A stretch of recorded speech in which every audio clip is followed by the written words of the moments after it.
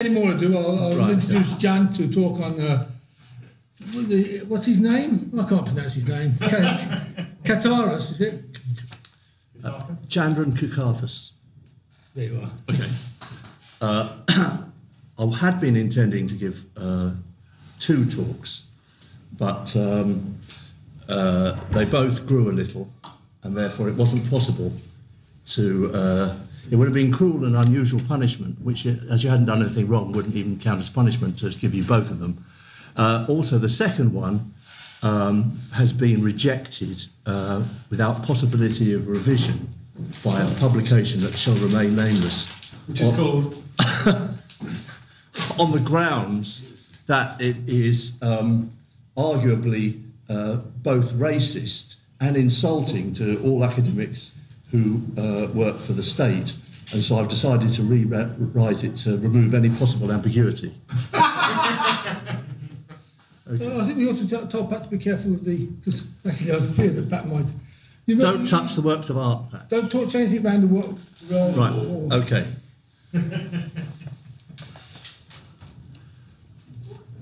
A critical commentary on Kukathas' 2 constructions of libertarianism. Abstract.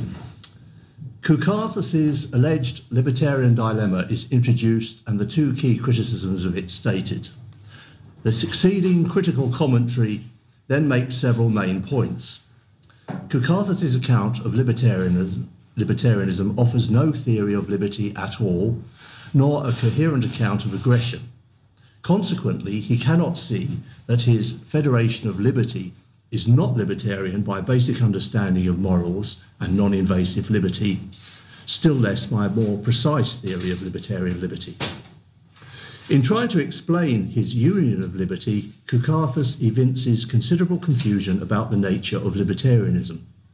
His argument that a monopoly legal system is inevitable is also neither plausible nor libertarian. He has apparently overlooked the cogent arguments against Nazikian monarchy and in favour of anarchy. It is concluded that the neglect of libertarian theories of liberty and anarchy is the underlying problem. Introduction. Kukathas believes he has discovered a serious and unavoidable dilemma for libertarians. He claims we must choose between 1, strictly self-defensive communities in a federation of liberty, with possibly no libertarian communities in the federation, and 2, a centrally authoritarian union of liberty that tolerates no dissent, possibly including that of self-styled libertarians. This article provides a critical commentary on Kukathas' relevant assumptions and arguments in the order in which he makes them. The approach is intended to facilitate a comprehensive critique and any comparison between the texts. However, the 2 central criticisms are that Kukathas' dilemma arises out of a misunderstanding of libertarian liberty and anarchic law. The Federation of Liberty, this means I'm quoting. Kukathas first gives an account of libertarianism. Unfortunately, this is typical in being without a theory of interpersonal liberty that explicitly relates the various things that libertarians believe. His article thus both fails as a philosophical account of libertarianism and helps to set him up for the dilemma that he thinks he has discovered. For he tells us that there are at least 2 very different societies which might be constructed out of such libertarian first principles. And it must be asked, first, which of these is the one that libertarians ought to prefer, and second, whether either of them is wholly acceptable from a libertarian point of view. He says at least 2 very different societies, but also his whole paper is supposed to be demonstrating that there are also, at most, 2 kinds of libertarian societies, so presumably there are 2. The first imagined society is called the Federation of Liberty. In this society, it is recognised that aggression is fundamentally wrong. But then Kukathas gives a definition of aggression that simply will not do if it is intended to be a clear account of what libertarians are against. Aggression is recognised to mean the initiation of the use or threat of physical force against the person or property of someone else. This won't do for libertarian purposes for two main reasons. One, a thief, embezzler, fraudster, etc. does not need to engage in the initiation or use of the use or threat of physical violence against the person or property of someone else. For instance, if someone steals your garden gnome, then no kind of physical violence against you or your gnome has thereby occurred by any normal usage of these words. My point is that Kukathas' account of the non-aggression principle, or liberty itself, is incoherent as it stands. There can be a coherent account, but it is not as simple a matter as some libertarians believe. 2. Libertarian policing services, when dealing with a non-violent thief, embezzler, fraudster, etc., will themselves engage in the initiation of the use or threat of physical violence against the person or property of someone else. For instance, they will engage in this initiation against the peaceful gnome thief if they arrest him. The usual defence of libertarians without a theory of liberty is to ignore normal English usage and insist on Pickwickian definitions of the words so that the entirely non-violent gnome theft counts as the initiation of the use or threat of physical violence. But the police arresting and incarcerating the peaceful thief doesn't count. And there are two main problems with this. First, people who genuinely wish to make clear sense of libertarianism cannot do so, at least until they acquire an adequate theory of liberty, or aggression as the opposite of liberty. And second, critics of libertarianism can, and often do, make philosophical hay with such confusion. I've often written on this subject, but I'm obliged to return to it when it crops up again as a problem, which is very often. Why does this matter here? Kukathas helps to perpetuate an important incoherence dressed up as a simple principle about the nature of liberty, or non-aggression, which needs to be corrected whenever it occurs. And, as I hope to show, Kukathas' muddled conception pervades his article and helps to obscure the mistake in his alleged dilemma. Kukathas summarises the Federation of Liberty by saying, in other words, it recognises two central axioms: the right to self-ownership and the right to homestead. Again, this is recognisable as what is called libertarianism, but there is no theory of liberty to explain exactly how these two things are libertarian, or to apply to any problem cases that might arise, such as Kukathas' alleged dilemma. The question is then posed: what should be libertarians' attitude to those who disagree with libertarian principles? And the answer given in the Federation of Liberty is, if they are numerous enough, they might form their own communities or groups and live by their own lights. If they will not aggress against libertarians, then libertarians will not aggress against them. The consequence of this attitude might well be that there are quite a few groups or communities in which the freedom of the individual to dissent from the community's powerful authorities is not respected or even conceded. Indeed, the freedom of the individual to leave the group or community might not be accepted, so that many people are effectively held within the community against their will. The crucial question here is this a consequence that is compatible with genuine libertarianism? And here I suggest the clear answer is no. Libertarianism is not a personal matter. Insofar as it is held as a moral theory, it is categorical, not a matter of mere preferences, and universal, including all relevant moral agents, which usually means all people. It would indicate confusion if one were to say that X is immoral for some people, but not for others, unless one were to believe that there are two types of people and they are not moral equals, for instance, as Aristotle thought that some people were natural slaves.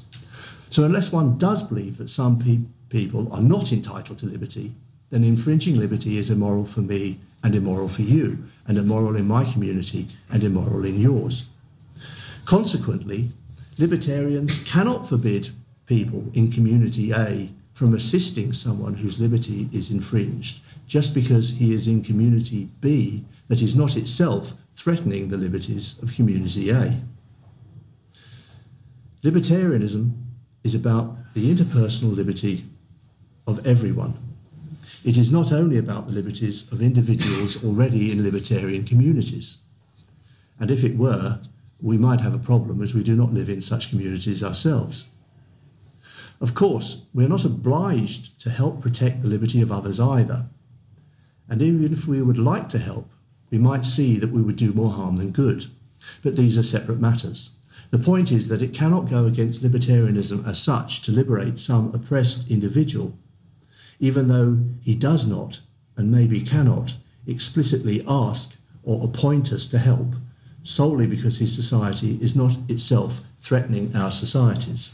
Kukathas says of an individual that in self-defence he can appoint an agent, or indeed many agents, to act on his behalf. But he can only do that if he knows about them and if he can communicate with them. And if he can't, then apparently tough luck.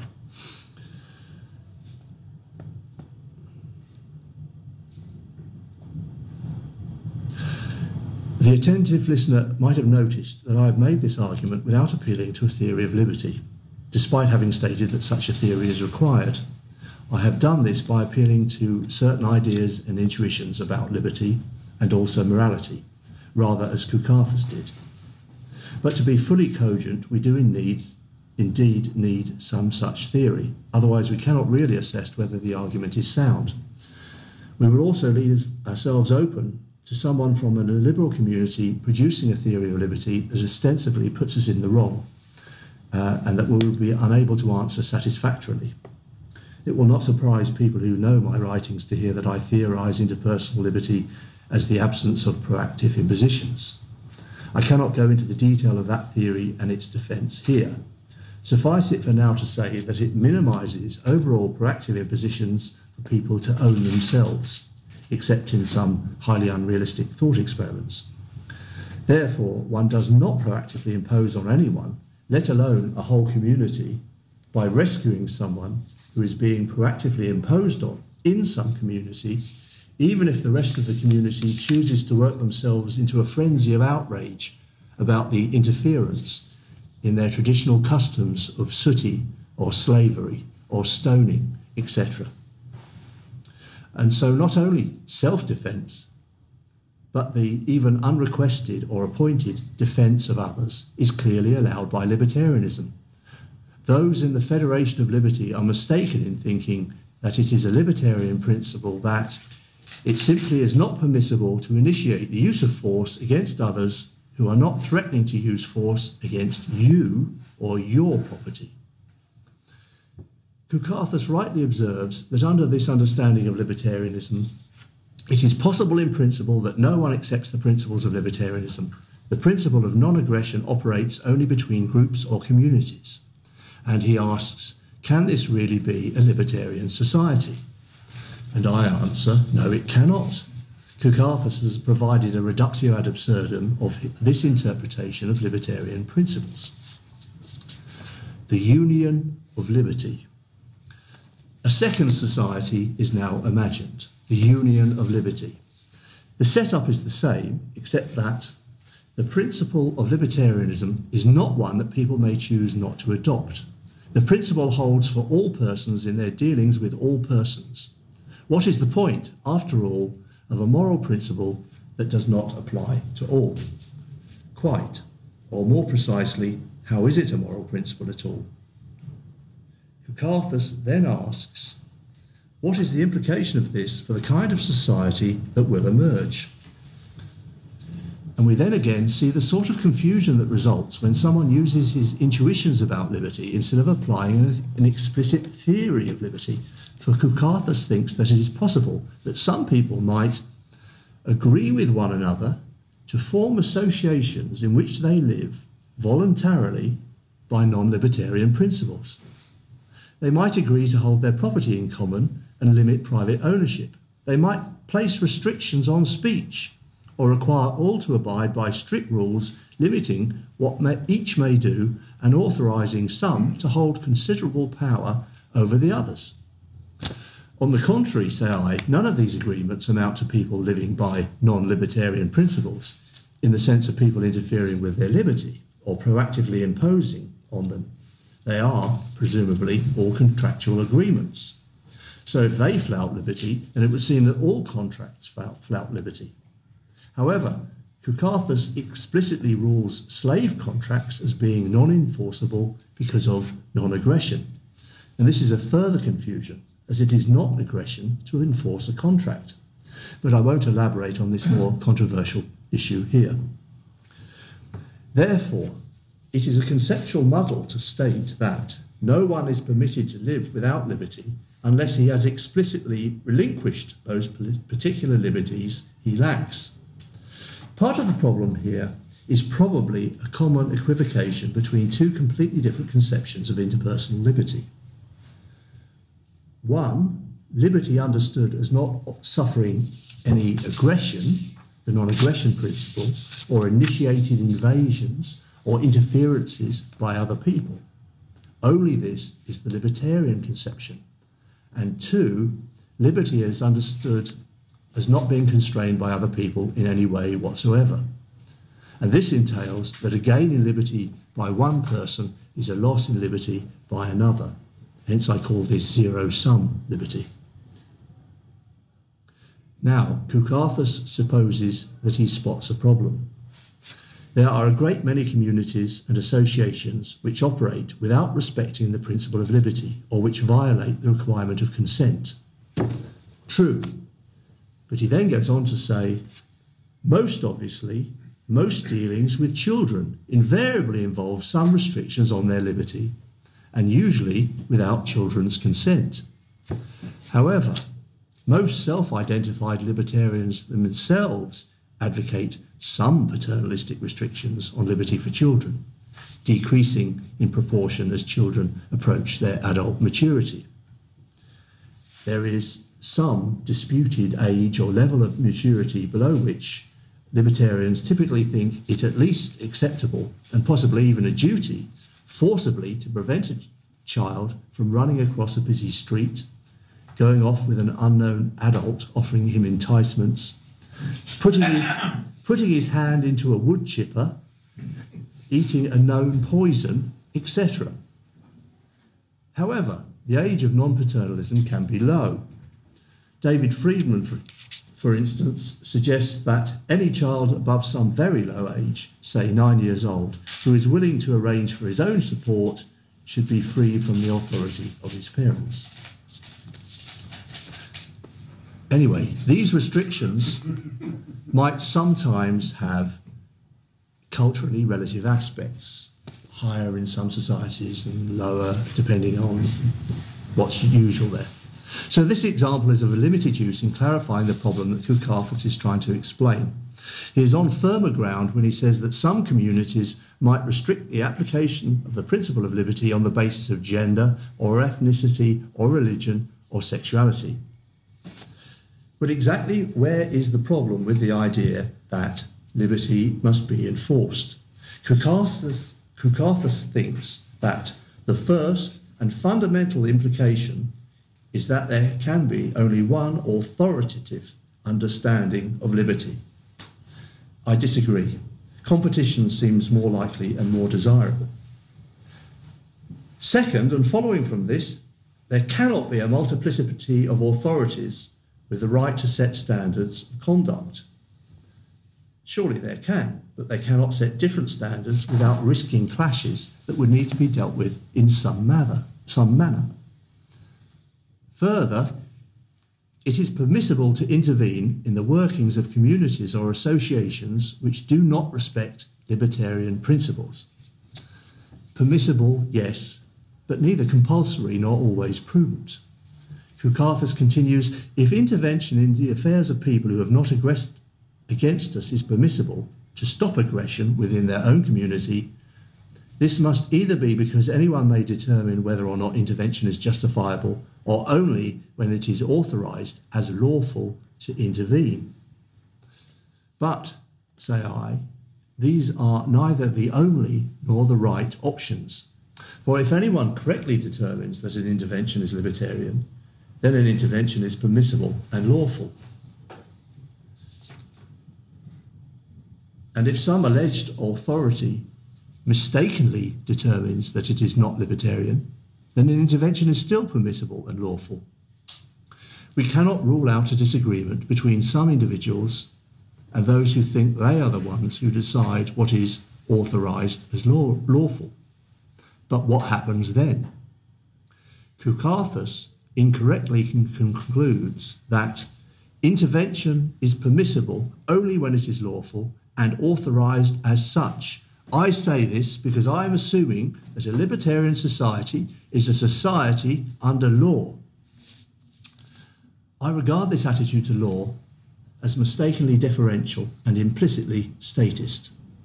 A libertarian, but especially an anarchist, would be unlikely to view a libertarian society as being under some particular system of law any more than as being under some particular system of money.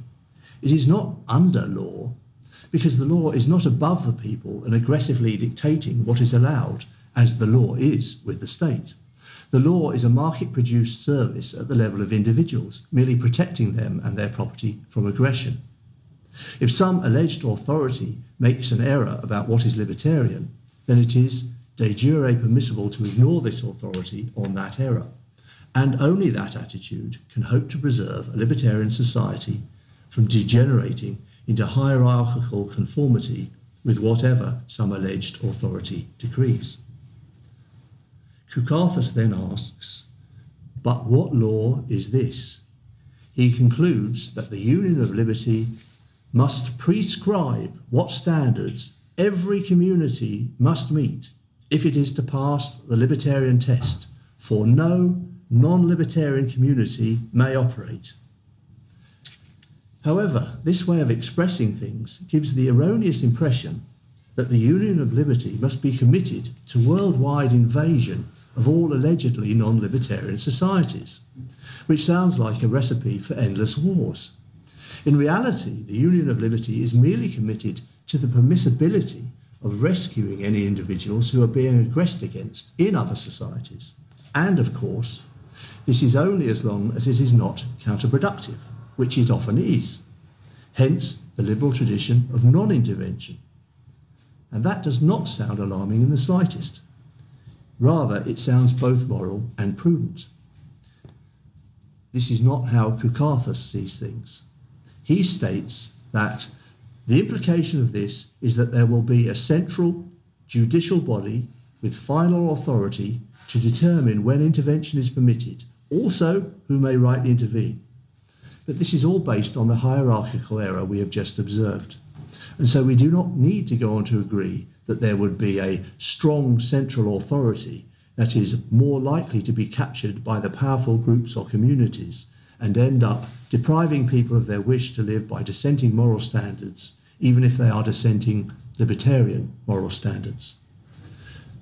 Consequently, we do not need to choose between these two interpretations of the Federation of Liberty, which can in principle turn out to contain no communities of that federation which actually value or respect liberty, and the Union of Liberty, which can in principle turn out to be a society ruled by a strong authority with little respect for dissenting moral traditions, including some self-styled libertarian moral traditions. Kukathas has produced a bogus dilemma. Conceptual space. Kukathas concludes, alas, as I see it, no other construction of libertarianism is possible.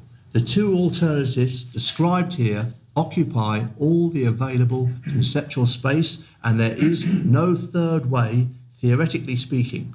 Libertarians must bite one bullet or another. On the contrary, as we have seen, there is no conceptual space for either of Kukathas' interpretation of these two constructions in libertarian terms.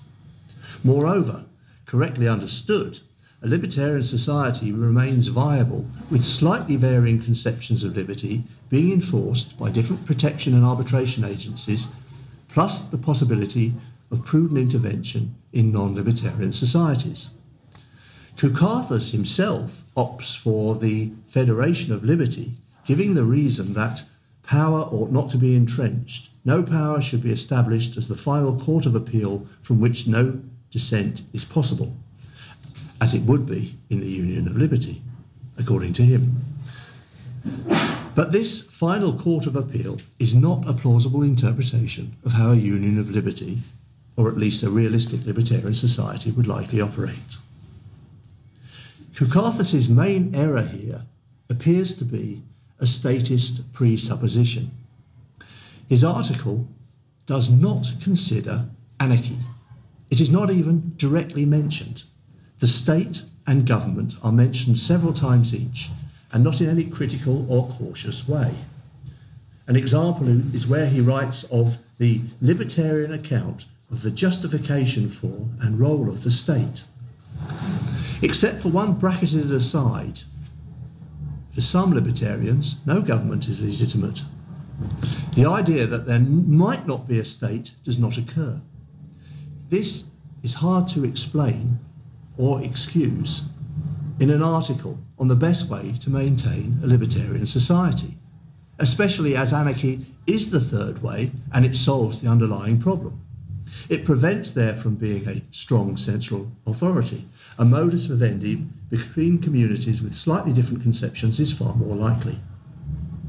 Kukathas appears to take the view that the consequence of differing interpretations of libertarianism must lead to either serious conflict or a single higher authority, and that the single higher authority must win out. But this is analogous with Nozick's view on how states evolve out of anarchy, and it is mistaken for the sorts of reasons that Roy Childs, Murray Rothbard, and various other libertarians have explained. In short, it is more than likely that clashing defence companies and their customers will strongly prefer arbitration to violence. And it is the fallacy of composition to think that because all clashing defence companies must agree to some arbitration agency, therefore they must all agree to the same arbitration agency, which thereby establishes a monopoly that is supposedly one step away from being a state. Moreover, a business is always reliant on giving an economic service to its customers. It is not based on the authority to rule, as the state is. Therefore, even if one dominant arbitration agency were to arise, there is no natural likelihood for it to slide from being a business into being a state.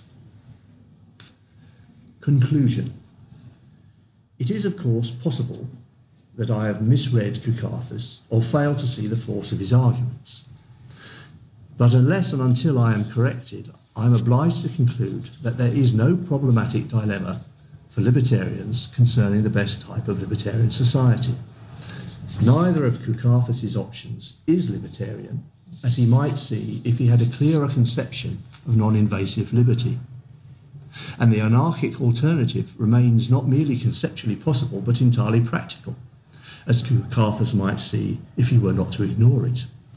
There is, however, clearly a problem in persuading political theorists to take seriously libertarian theories of liberty and anarchy. Thank you.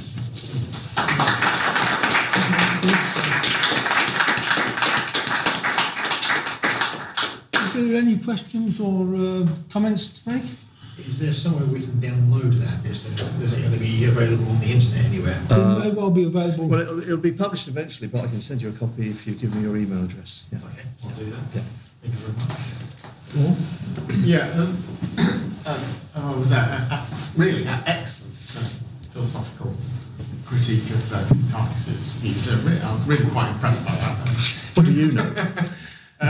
But the editor who looked at this said this is just a stream of ideas with no connections whatsoever. Who was it? No, this is an anonymous reviewer. Carry on. Carry on with your praise. I thought I thought, as usual, you managed to get the absolutely philosophically correct position spot on. The problem does arise there with various practical problems. There are dilemmas that arise there.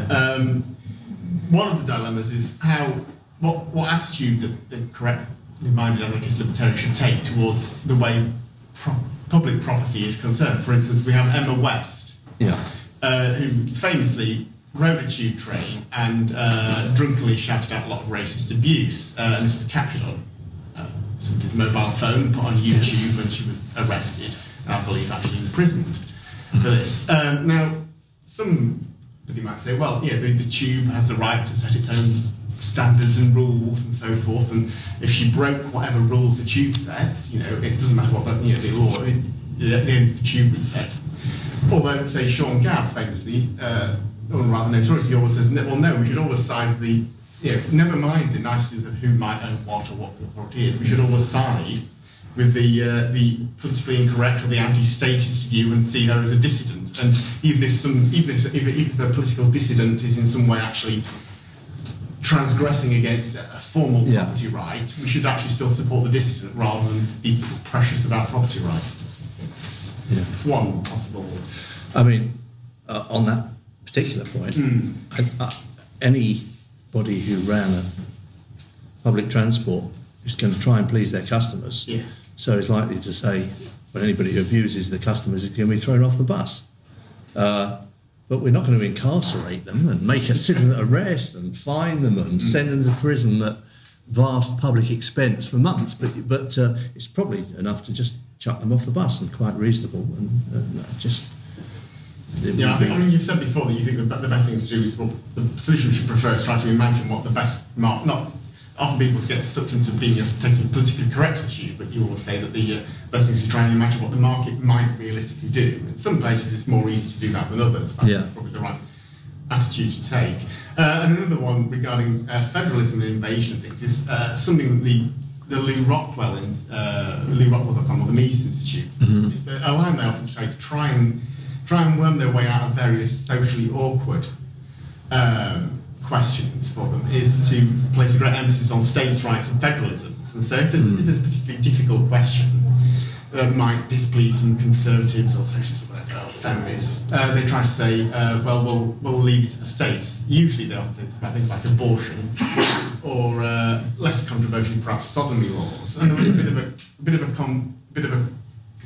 of an argument on the Mises Institute website where in Texas apparently it was illegal to have homosexual sodomy. Somehow the Texas police found out that two men were doing this in their own home and arrested them and prosecuted them and convicted them. And they went to the Supreme Court, and the Supreme Court of the United States overruled the Texas authorities and said, no, you mustn't do this. They invented probably some right in the Constitution by reading it into it, but said, no, you've got to release them, this is wrong. Now, some people took the attitude, well, no, even though it might in libertarian theory isn't controversial that sodomy between consenting people should be perfectly legal, we should not be supporting, however, a massive invasion, a power grab by the federal government. We shouldn't be supporting that.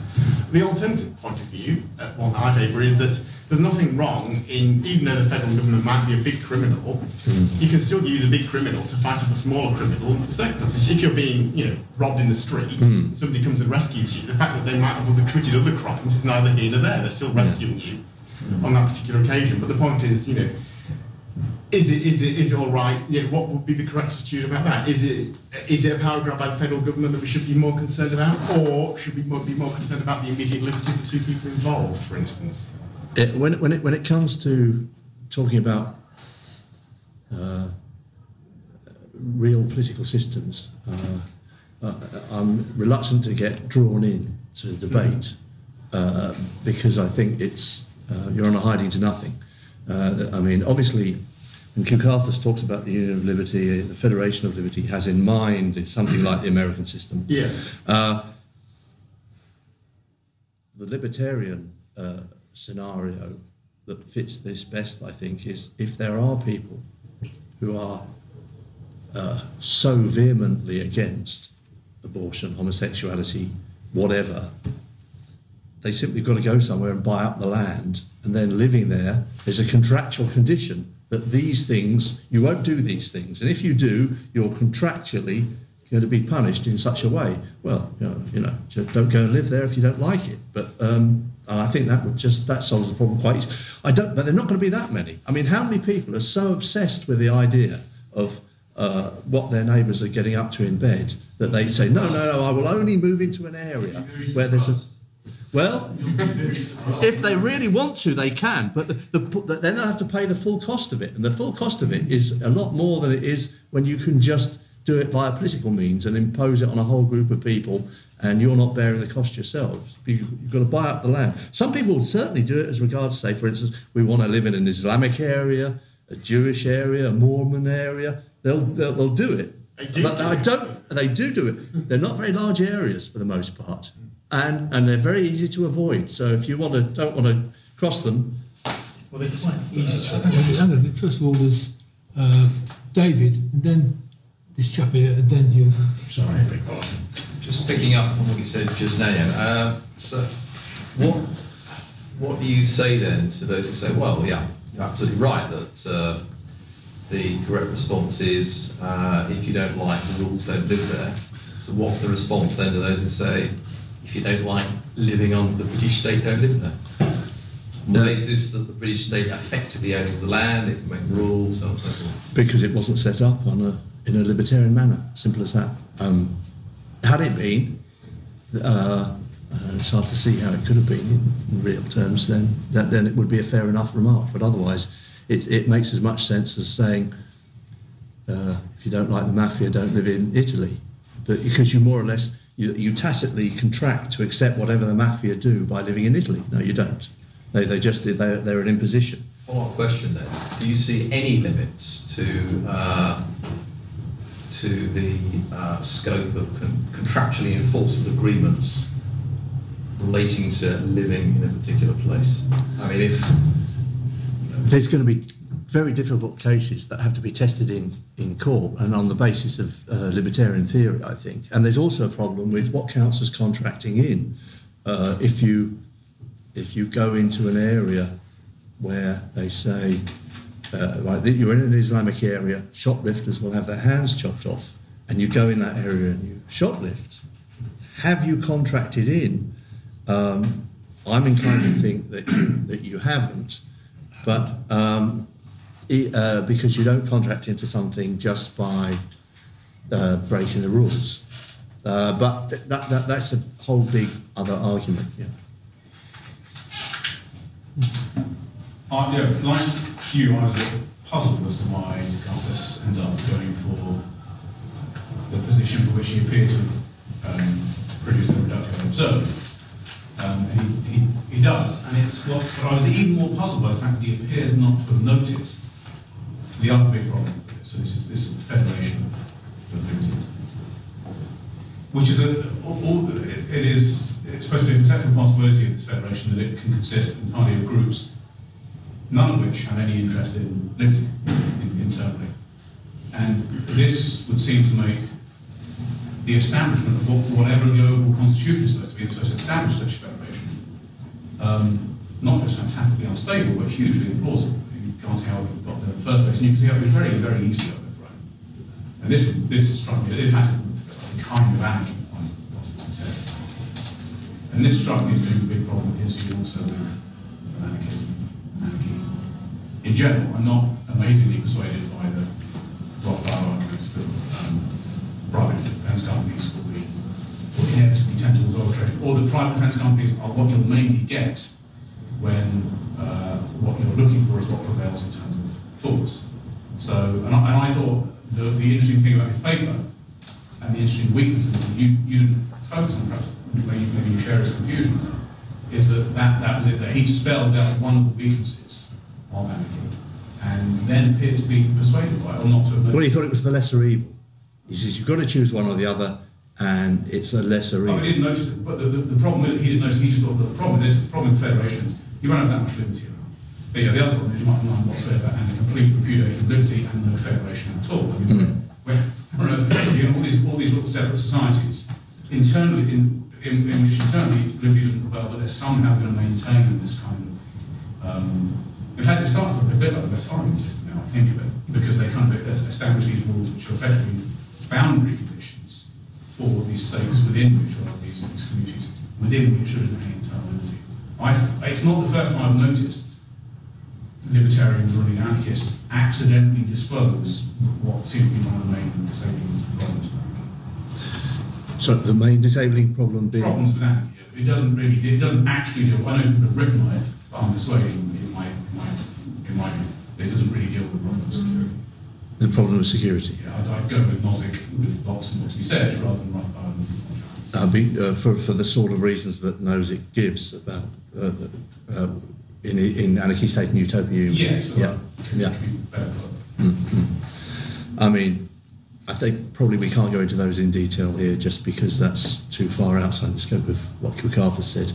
I mean, it is interesting that I wonder why he wrote this thing. It's almost as though it's supposed to be a reductio ad absurdum of libertarianism, but without admitting that fact. He's saying, well, I will opt for. Here's two unacceptable possibilities, and I opt for this unacceptable possibility, but you've got to have one of them. And it just makes libertarianism look rather unattractive. And I think the reason is that he's not a libertarian, and it's difficult to defend libertarianism well unless you're sympathetic to it, and he isn't really that sympathetic. He's a classical liberal, and therefore he finds it hard to defend libertarianism. This is actually an attack. I take it from what I read, from what I've heard of, and therefore finds it hard to defend libertarianism.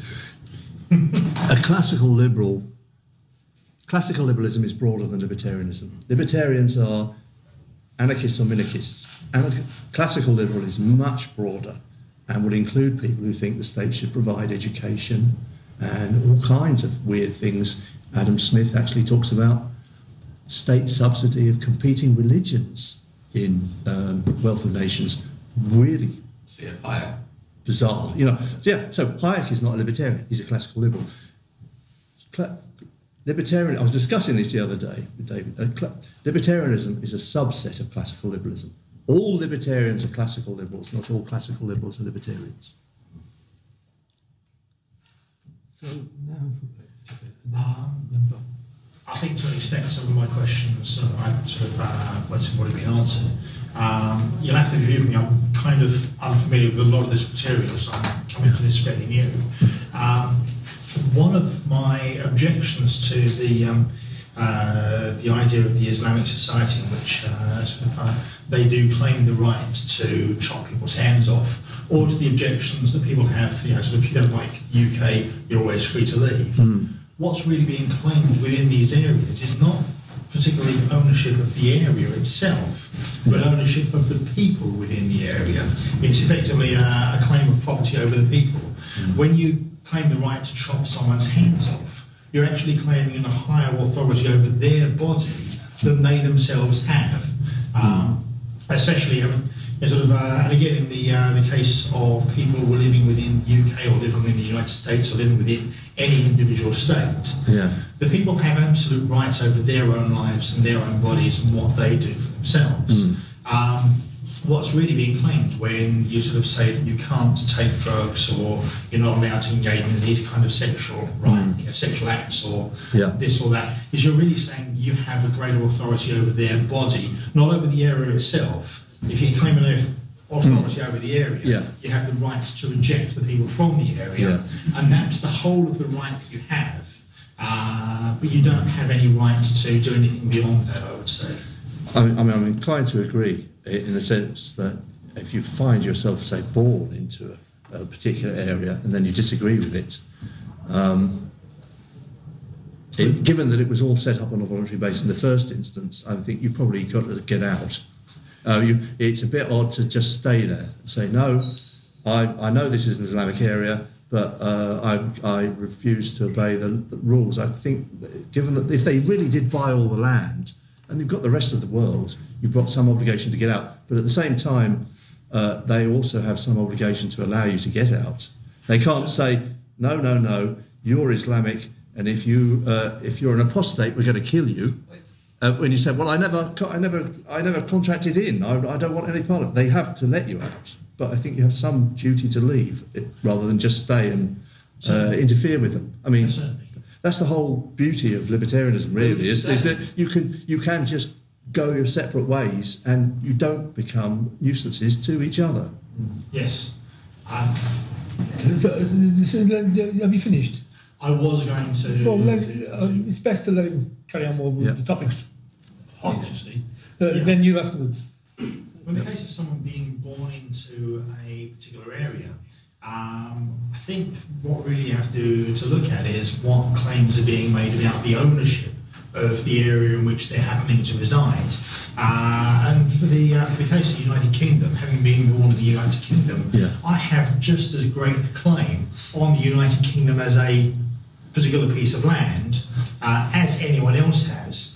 So no one in that area has the right to say that we're going to stay and you have to leave, because exercising that claim, making that claim, is effectively saying that my ownership right, which is exactly the same claim of right that they have, is in fact null and void just because there's more of them than there are of me. Yeah. So in terms of communal ownership of particular areas, when it comes down to sort of property that's owned jointly, anyone who becomes a member of the group should have a joint, an equal say in what then happens within that area. In terms of private property, where people have bought property from the state within that area, that then is effectively, if the state's saying this is yours, then that should be theirs and be recognised as being theirs no matter what. So I've got a problem with the state giving away something that it has no right to in the first place. I mean, and as regards living in the UK, apart from your own home, do you have a right to any part of the UK? I don't see that. Well, I have as much right to the whole of the UK as everyone else who was born in the UK has. Well, yes, namely none. Property rights, well, yeah. I mean, but property rights are effectively a claim, and it's kind of a polite claim, and it's polite, respectful to recognise someone else's claim of property if it's legitimate. Yeah. It's kind of like, I'm sitting on this chair now, so in a sense I can claim that this chair is mine. It's not entirely mine in the fact that when I go from here, I shouldn't take it with me. But at the same token, whilst I'm sitting on it, no one should yank it away from underneath me. Am I being a bit sort of vague and rambling? No, it's perfectly all right, but I suppose we ought to press on now. It's perfectly all right, we could have pressed on. Sorry. Okay, yeah. Sorry. This follows on a bit from what you were saying, in fact. I haven't read this essay by Kukathas, so have I got this right, that his main argument is between individuals and their right to be free and the rights of communities not to be interfered with by the state, and you've got to come down on one side or the other. Are you against the state or are you in favour of individuals? Either we have communities which have their own rules and nobody can interfere with those communities unless they attack your community. You can't interfere with them, no matter what they do in their community. You can't interfere, which doesn't look very libertarian. Or, he says, there has to be one ultimate authority that says this is what is libertarian everywhere, and we will impose it everywhere that we possibly can. He sees those as the only two possible options. Okay, so to take a kind of real-world example, do you remember there was an Asian girl who was murdered by her parents? Yeah. I think she was called Shafia Ahmed. Yeah. Say that's the situation. This Muslim girl is being threatened by her parents and kill her. Yeah. What practical steps do you take? Do you get the state to get involved and give her... Well, I wouldn't get the state to be involved, no, but I mean, I think anybody has a right to help her. I mean, one of the reasons that people have less help, perhaps, is because they think, well, it's up to the social services to do it. Yeah. But the social services are hopeless. If the social services weren't there, people would be more likely to think, well, I suppose I have to do something if I care, because there is no one else, and anybody could have helped her. And also, in a libertarian society, she'd be more likely to realise she could just walk out the door and leave the family. I think because it would be part of the culture that you just saw on the newspapers, television, all the time, that there were all these different kinds of societies, and if you happen to be living, for instance, in a Muslim area, let's say she was, because her parents wanted to, she would just say, okay, I'm out of here, and she just walks over the border, and that's it, you know. Now, of course, they might try and pursue her. There's a problem with what rights parents have over children that, I mean, I just touched upon. For instance, obviously, you know, it's a very sensitive area. Do you have a right to cut your infant son's foreskin off, given that it's done by Muslims and Jews? Most people say, well, you know, we better leave that one alone, because, you know, we're going to be taking on the whole Islamic world if we're going to say you can't do that. But there was in the newspaper today, a woman was arrested for giving her 11-year-old daughter a tattoo. That's right, and I think someone got taken to court in Germany. In fact, yeah. Now, if you say, well, a tattoo, what about if you pierced her ears? But so there's sort of this cultural aspects here, and where you've got difficult cases, then I suppose you've got to have local courts who are sensitive to what is sort of acceptable culturally in that area, but listening in particular to the children involved. I mean, if a young girl insists that she wants a tattoo, yeah. I mean, after all, if we can say, well, no, you can't possibly insist you can have a tattoo, but we then allow very, very young boys, as young as 8 and younger, be castrated and become transgendered. And that looks far more drastic than having a tattoo, which can be removed by laser. So there are complications here, and I think that there will always be room, unfortunately, for lawyers. It is unfortunate. I was thinking there'd be more room for smugglers and transport companies. It is better that injustice occur than the world perish. So there are things worse than injustice, and not everything is going to be solved by contract or law. Sometimes you simply have to, as you pointed out, let people go. In fact, maybe even push them out, but still, they may have done something wrong, but you're not going to prosecute them. You're just going to go, all right, just get out, find your own place.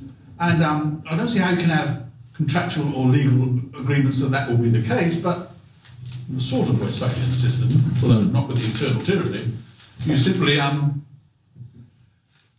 during war, it's said you can't have rules of war because it's so desperate, they simply won't be observed. But of course, they were observed in the First and even the Second World War by many of the combatants. Things you just didn't do, just wasn't on. And in the same way, many of these less than libertarian states or societies will say, well, all right, you can go. You can't take your wealth with you, you can't do this, you can't do that, but you can take your body out at least. Michelle, Sister Michelle? Sorry. Following on what this gentleman said earlier about communities living on a certain space, and what you said about people living within borders. I think this is like thinking like a state. If you take Weber's definition, the state having the monopoly of violence, legitimate violence over an area. I think that if I am the owner of a house, surrounded by people who are communists, Muslims, whatever, Christians, and so on. You live in London now. Or you could go to Paris. That's exactly the point. In other words, it is my house. Yeah. And I'm not forced to think like my neighbors. Yeah. So if I am, and assuming that Catholics would have a way of enforcing what Catholics do, then if I declare that I am a Catholic, they may enforce that I go to church every Sunday or do whatever Catholics do. Yeah. They may not enforce my neighbor upstairs or even the people living in the next room to do this. I think rights apply, and obligations, therefore, apply to individuals. They don't apply to land. Really? I mean, I don't think many people will opt for a land option. For most people, there'll be fairly liberal rules, and they'll say, well, there are certain parts of town I don't want to live in because I find them a bit dubious for one reason or another, and maybe I have young children, and I'll keep away. But otherwise, not very strong rules. But if people really care about some ideology or religion or such that they want to buy up the land and have rules, I don't see how you can prevent it. I just don't think that there'll be very large communities. As I was out in America a couple of years ago, and I saw the Amish in Iowa, and I mean, there are not that many of them, and there aren't that many people who are so fanatical. They say, no, we want everybody who is our neighbour to be living the same kind of life that we are, and we insist that we buy up the land and fill it with people like ourselves. You can if you wish to. It exists as a possibility, and it should exist as a possibility. But I don't think many people would do it. Yeah. Well, but on the other hand, if I am someone who wants to defect from the community, they cannot seize my property. Oh no. No. I mean, they have to, but tough luck. Yeah, I mean, they have to put up with you or buy you out. Yeah. Oliver, then. What about the issue of American home owners associations, which, if you know anything about it, can turn out worse than the sort of most busybody of busybody British councils? Basically contracted by buying property within our owners association, and you sign up for their rules, but then the rules change. The rules are voted on, and new rules are brought in. You're fined for not bringing your bin off the road, big election day.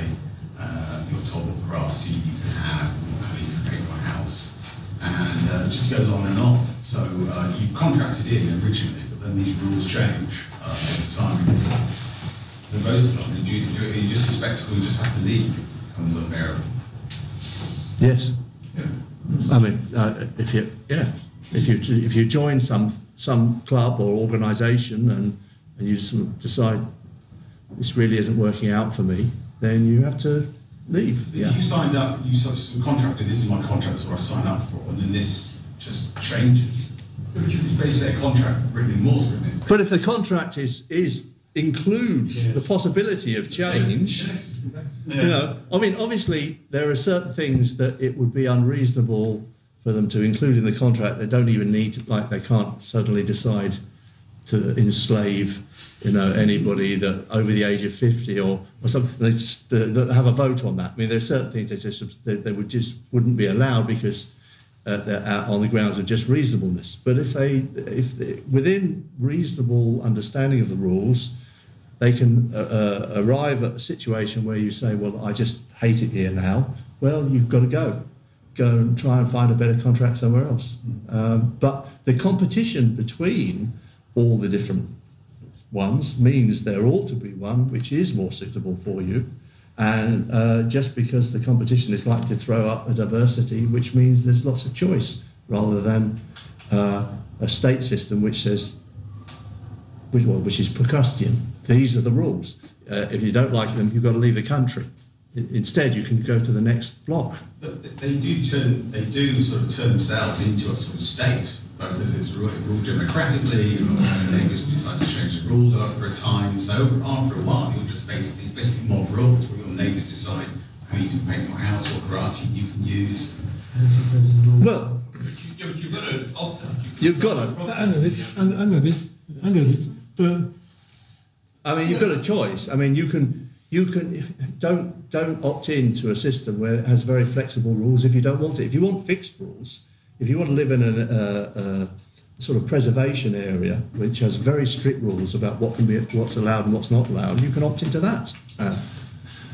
Or you can, or where there's an external arbiter in the event of unreasonable change in the rules, you can opt in and have that built into the contract. But if you don't allow, the main problem with freedom of contract is, like, you may as well say you can't give somebody liberty because he might do something really stupid with his life.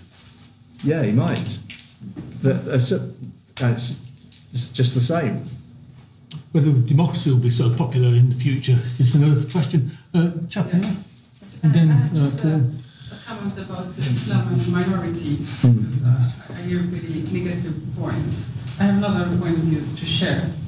Actually, according to me, I think that minorities in Islam are not forced to rule by Islamic law. There's nothing in Islam that forces, for example, a Jewish or Christian minority to rule by their own law. And this was the case in first stage of Islam. In Egypt and with the prophets, Jewish were allowed to have their own tribunals, their own private laws, and this was fine. Of course, it's very difficult to find this today. So for me, it's more a deviation and a mixture with local traditions that happened to the Islamic world that made it what it became today. So it's nothing, for me, it's nothing to have with the religion itself, and there's no foundation for this.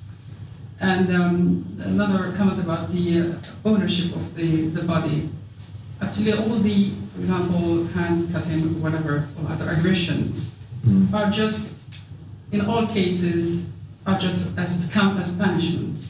And I don't know what are punishment theories among libertarians, but it's quite a complicated subject. It's not, in any case, a claim of ownership of the body. The basic idea is you own your body, you're free to do, and you're responsible of your actions. So nobody's have the right to force you to do what is right. You have the right to be wrong. Yeah. It's, I mean, the libertarian issue, as far as I see it here, is there's such a thing as disproportionate punishment.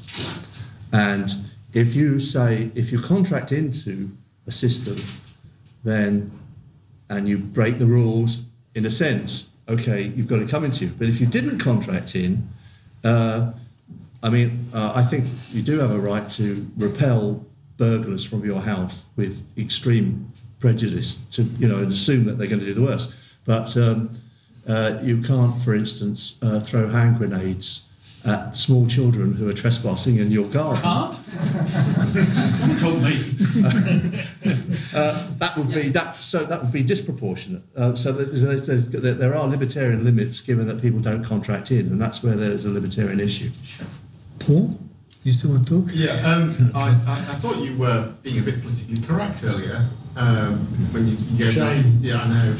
When you gave an answer, but you assumed that. You assumed that, generally speaking, the rules would be fairly liberal among most things. You thought it would be quite a rarity that people would bother to buy up all the land to enforce a particular way of life. Yeah. And that those people who did would have to pay a lot of costs involved in doing that. Well, I think if you look at it strictly as buying up all the land, then yes. But there are other ways you can get your way. I watched a documentary about Salt Lake City, which is full of Mormons. Yes. And what they do there is anybody who doesn't go along with the Mormon rules, they just simply ostracise them. They won't speak to you, they won't let you in their shops, they will expel you. People just leave. They either go along with the rules, they play the Mormon part, they don't have to own all of Salt Lake City, but they can get their way by enough of them, just merely by ostracism, that sort of thing. And I think there will be a lot more of that kind of voluntary apartheid. And segregation. There'll be a lot of that because people do like to live in communities, but people don't like living shoulder to shoulder with all kinds of aliens and culturally bizarre things. It's highly unnatural, and the only reason it happens in places like that is because it's enforced and imposed by the state with their regulations on equality and diversity, and it happens in companies and organisations because they impose the same thing. Yeah. And if you let people choose without this endless oppression of equality being rammed on you from the state, then people will naturally segregate in different companies, in organisations, in different areas of land, and I think there will be a huge amount of apartheid. And then there will also be the mindset that a lot of conflict arises because people are compelled to live together in these highly unlikely and imposed sort of communities. That's where all these endless sort of pettifogging rules about how you're supposed to get on with people come in. You have this whole bureaucracy about how we'll we all get on. Yeah. People will be much more happy to live with a lot of things and won't then be seeking all kinds of status solutions to various petty problems because they won't exist, because they will get on with their neighbours. They won't be radically, culturally opposed to them like we get now. Because you won't be fighting over rules exactly. politically. What rules should this street be? Because it's quite clear who owns it, and therefore that whoever owns it. Yeah, we have the Mormon town, we have this town, we have that kind of areas, and it doesn't have to be done by pure ownership. It can be done by ostricising. If people like to ostracise, they will. Well, it's an ownership right to ostracise and boycott. Yeah. Nobody has a right to your custom or your company or whatever, so you can just But that's not now. There's all sorts of laws forbidding discrimination, different services, and employing people. And you also and absolutely, and I mean, obviously, if at the Christian bed and breakfast where they didn't want to let homosexuals in, they wouldn't have to let them in, or a gay club who didn't want to let straights in wouldn't have to let them in. But I suppose I mainly had in mind people who, didn't want to see anybody of doing that, whatever that is, walking around without a chador or whatever. They just didn't want. Then they could just buy up the land. But you don't need to buy much land. I mean, you've got a street, and it's your street, and it's gated. Then nobody's going to come in and annoy you by doing those things. Well, at the moment we have the bizarre situation where in Pakistan, the people there are so opposite, seem to have such a worldwide jurisdiction that because some obscure person in California makes a film on the internet, the Muslims in Pakistan burn their own cinemas down. Well, they're fanatically justified to do so. They smash up their own community in protest about what's the I don't believe it. Bizarre mindset. Yes. Even Parnell was liberal when he used the boycott. David? Yeah, I'd say. I mean, the contracting in land-owned, gated type community is conceptually a very easy case. It doesn't raise any difficult question of principle. The much more difficult situation is you suppose that London moved towards being a libertarian world. I mean, there aren't and there won't be an agreed upon set of contractual rules that govern what you can do in various streets, because it's just all too complicated now. And in that situation, I'm very uncomfortable with the idea that, because there is a group of people who live in a particular area, they can, through force, impose their particular rules. I mean, that can't be libertarian in any shape or form. So I think if you've contracted in, that's fine. If you haven't contracted in, then I think one has to apply libertarian principles in some fairly pristine form. You have to say, no, that is libertarian and that isn't, unless you've agreed to it. If the state goes, then the streets will have to be privatised, which means that we're going to have owners, and then there's going to be, it could be some kind of collective ownership, or something has to be worked out. And ultimately, then that will decide, and there will be a sorting out, and there will be some voluntary apartheid takes place afterwards, as people say, well, if that's going to be the rule in this street, I'm off, or vice versa, I'm going to definitely stay. Yeah. We've got quite a few want to speak. Oh, you want to speak? Then. Well, not so much a question, it's an observation that people do like to live with their own, and they don't like to see this and this and this. On the other hand, people are also hypocrites. So I've sometimes thought you could have a kind of the country divided up into Guardian territory and Telegraph territory, and you'd find that the Guardian people would like to invest in the Telegraph because they make more money. The Telegraph people would like to have fun in the Guardian part of the country. So, Jesus. At certain times of the day, perhaps. Yeah. But you get my point. Yes. Well, you fraternise as much as you wish and are allowed to do. Yeah. Yeah. Totally polytone business. Okay. Have you finished, Bob? Yeah. Yeah. Christian. Christian. Sorry. Yeah. There's quite a few before Christian. Okay. Sorry. This chap here is next, and then some over there. If we were allowed to effectively have a free for all in society, then it would move swiftly towards segregation between different groups. I don't think that's a theoretical I'm not sure that that's very likely to happen, but if you were to get to that stage where people do feel inclined to trade with, to associate with, to live with those who are within like-minded communities, this actually would lead to, I think, two different outcomes. One is you would see a clear and swift end to any form of progress. At least some form of dynamic meritocratic system amongst competing institutions, and once people are segregated, they tend to be rather corrupt, start to fall within kinship groups. You know, the usual prey that such hidebound, inbred organisations tend to turn into. And so, secondly, you then get a quick battle or resource competition for resources. So, I think there would actually be two aspects of this. I think, yes, you're going to get those people who wish to segregate themselves, and I think you're also going to get a competing element, which is that there's a lot of people who actually like to live in cities, who like the element of novelty, who like the element of competition, who like the element of the ability to advance themselves against others.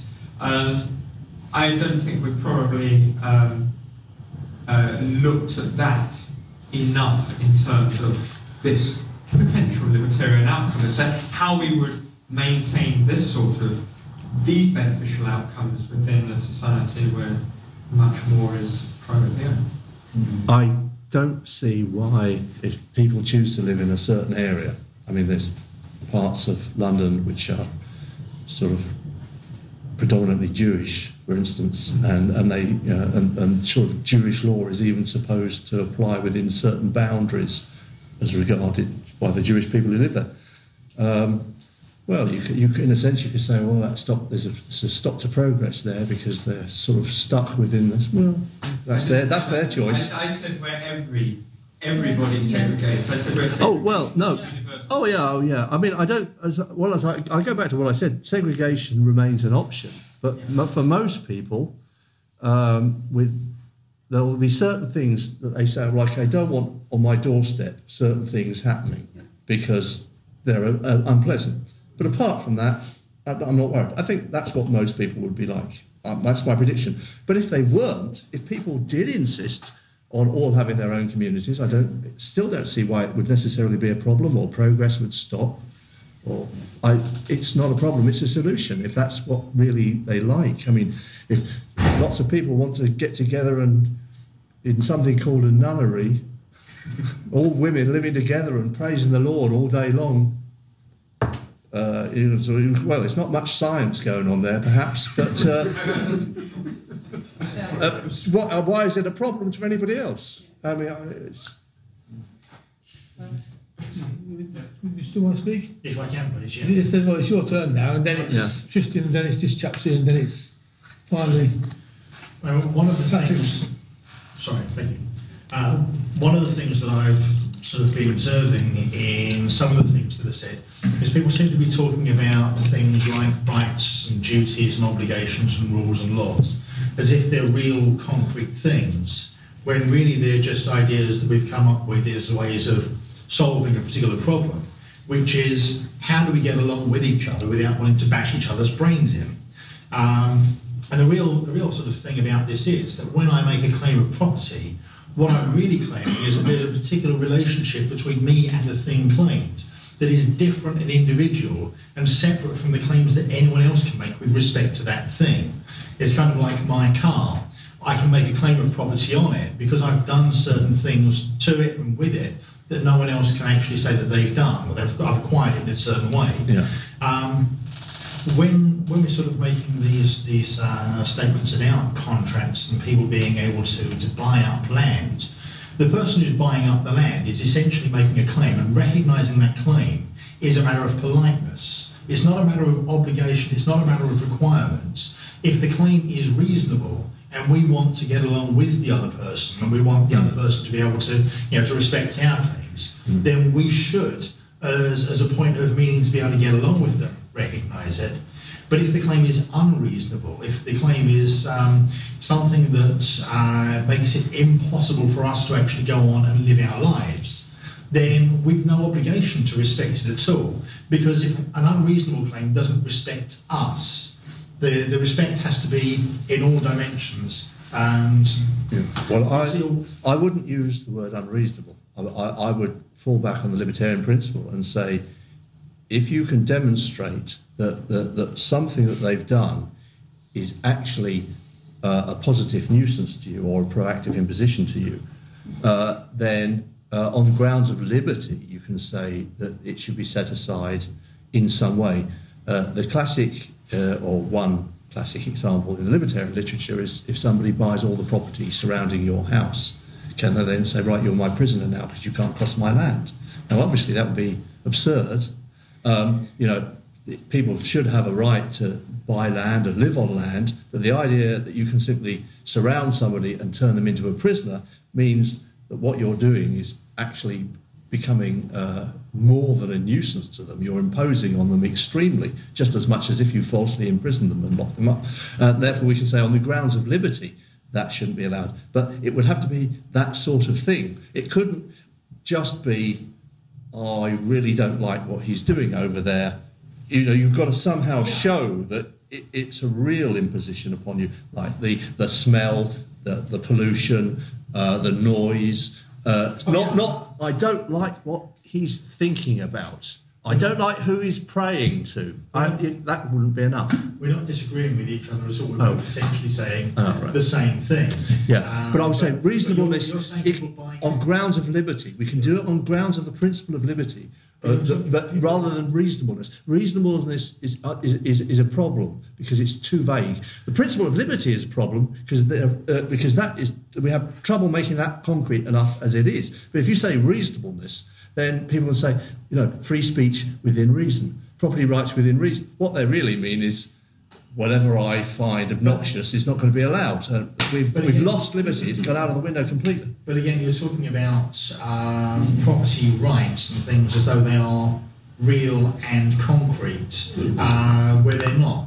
They're just ideas that we've come up with as solutions to problems, which one of the problems that property solves is how, as physical beings, living in a physical world, do we find a way to A, shape the world to suit our wants and needs, and B, provide for our physical needs. And property claims are sort of respected because... And avoid clashes with other people. We don't want to be daggers drawn all the time. The person who's buying up all of the land surrounding yours is essentially reneging on this idea that we're going to try and live in peace with each other. They are in fact making an aggressive act, and the act, because of the aggression in it, is unreasonable. So we should really look to see, why is this reasonable? No, of course. The solution is he can buy all the land, but he has to allow you an easement. He has to allow you to come and go without being imposed on in any particular way. And as long as he does that, there's no problem. Certainly. Christian, sorry. You pass. This chap here, do you still want to speak? Yeah. I'm sorry about the long queue. No, I missed most of your talk, unfortunately. I'm sorry about that. But going back to on video, by the way. Yeah, okay. Shortly. But just the two states that he talks about, the one where there's a central authority, that is odd. That you have a central authority imposing libertarianism on people. That's really intense. But in a practical world, I think the other state, where you can have libertarianism in one place and another area of the world or another village down the road wants to impose socialism or any other ism on their people. That's the only way practical way I can see to actually, for anybody who actually wants to live in a libertarian society, that's the only way forward, in my opinion. Except that the second scenario, the Federation of Liberty, there could be slavery in these societies. So be it. I think that's sadly, because of the unusual conditions today, and I'll have to apologise, but I'll have to buy Patrick a pint. Because of the unusual conditions today, I'll have to close the meeting now. I'm sorry it's controversial, but we can continue the discussion now over a drink. Outside. I'll give you a time libertarian slave. No, but you've got no time, Patrick. I was going to ask you to buy you a drink to compensate you for that. You weren't here earlier for the. Because we've got to close now. We agreed this time, did we? Yes. Okay. Yeah, we've got to go. Right. It'll be on the weekends. Thank you very much, Steve.